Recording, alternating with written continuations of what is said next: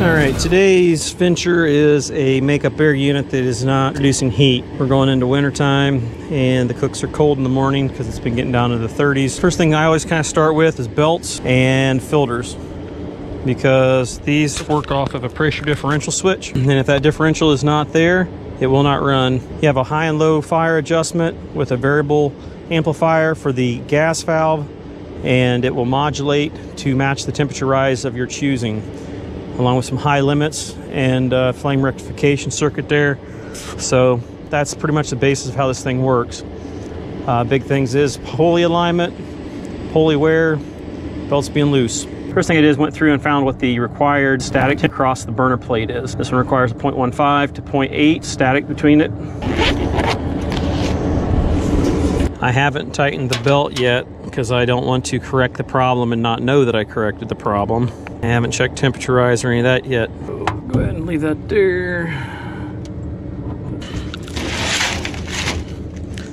Filters aren't bad.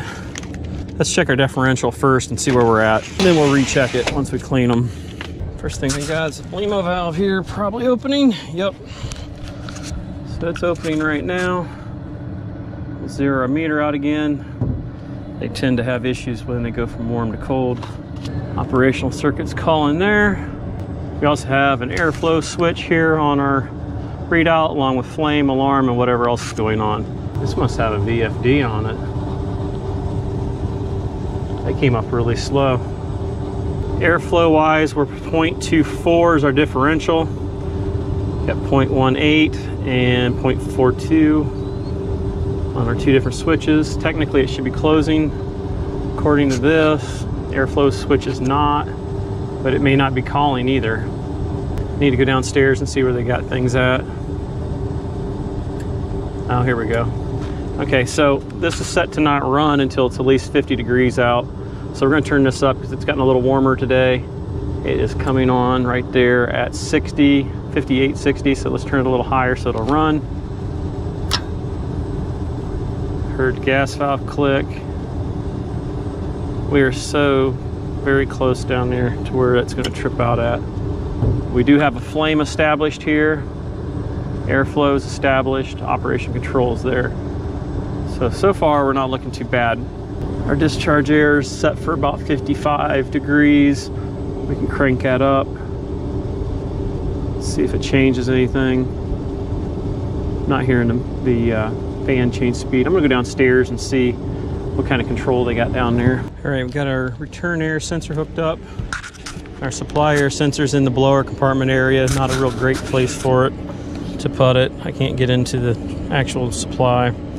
We could check flame rectification, DC voltmeter, see if it's actually picking anything up. I mean, it was saying that it had a flame, so it probably is, but might as well see where we're at on it. I've got 15.7 volts. They want between 12 and 18, so that's good. So we do have a flame.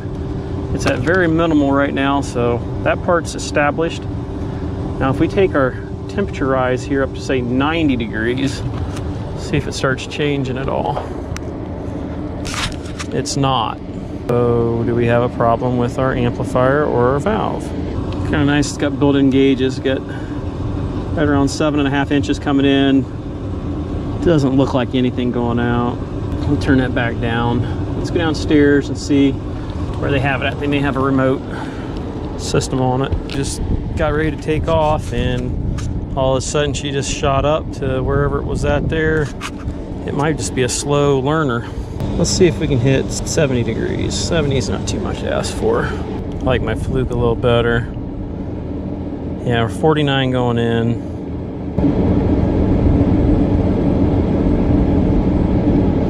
Kind of overshooting my 70 mark I was looking for. There it is coming back down.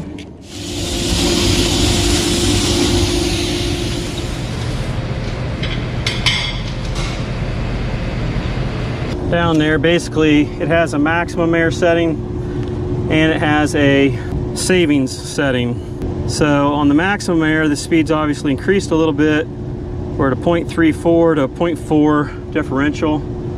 The maximum it can go up to is 0.8, so that's with the filters out of it.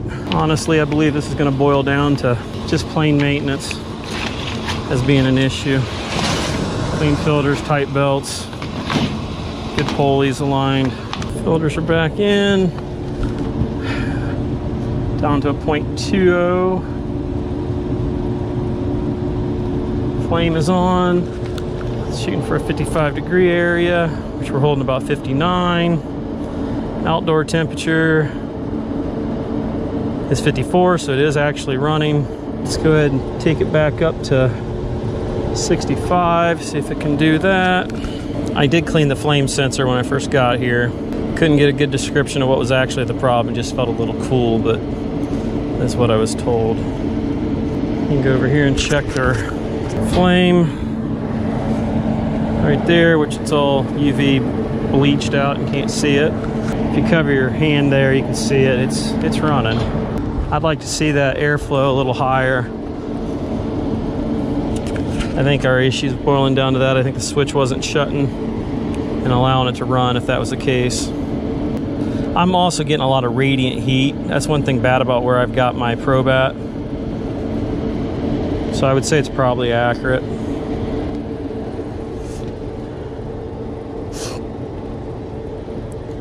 Okay. Well, what I'm going to do, turn it down, let her cool down. I'm going to line that belt, tighten it up a little bit, and then recheck it.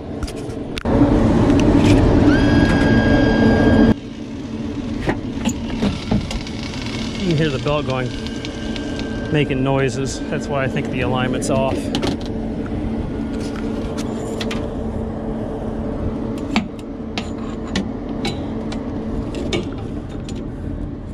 But it really ain't.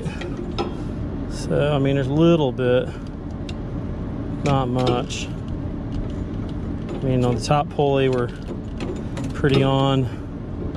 Bottom, just a skosh. Let's tighten that up and see what happens. The motor starts to bend, you get too tight. 1/16 of an inch per foot. Well, that is about 2 foot, so that'd be 1/8 of an inch. I think it's a little more than 1/8 of an inch. Actually, have a belt tension tool would be a lot easier, I think, but we'll play by their rules. That's a lot better. We'll tighten up the lock nut here. Adjust the other side of the pulley too, or the other side of the,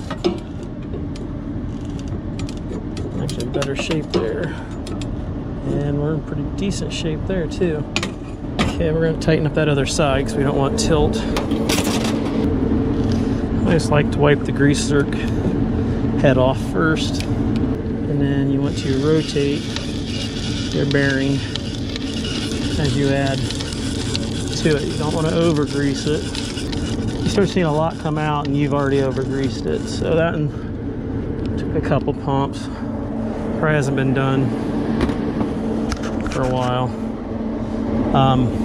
You want to feel your pulleys, see if the sheaves are wore, which this outside right one's wore like crazy. And see what's going to happen with that being wore like that. You're going to wear your new belt down. So I'm going to tell them they need a new pulley. Here's the cool thing about CaptiveAire also. They've got all the specs that I needed right out here. Your maximum pressure drop across the burner is right there. Your temperature rise, everything you need is right there. Rechecking our pressures here, we're at 0.39, 0.4. So not really a huge difference. Wow. Yeah, that pulley's massively wrong. Yeah, you can see the belt jumping. I'm just gonna have them replace both of them.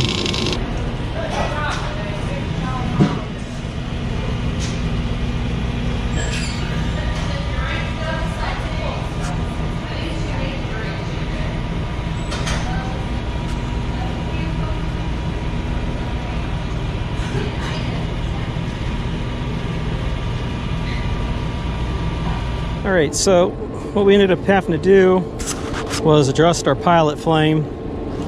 It wasn't always acting up, so that kind of made it a little difficult to find. And ended up finding a room thermostat that it also monitors the room temperature, not mounted where it should be at. So we corrected that. Right now I just cranked it up to 90 degrees and she's shooting right up there. Basically it was locking out prior to, but it didn't do it at first, and that was due to a weak flame. Adjusted the pilot flame on the gas valve, and once that was done I had a good flame. No longer was it locking out, and appears now that everything's taken care of. We're going to order a new pulley, belts, and get belts for the other exhaust hoods while we're at it. And that should wrap this one up. If you like the video, please like, share, and subscribe. Check the links out down below for more information. And until next time, we'll catch you on the next one.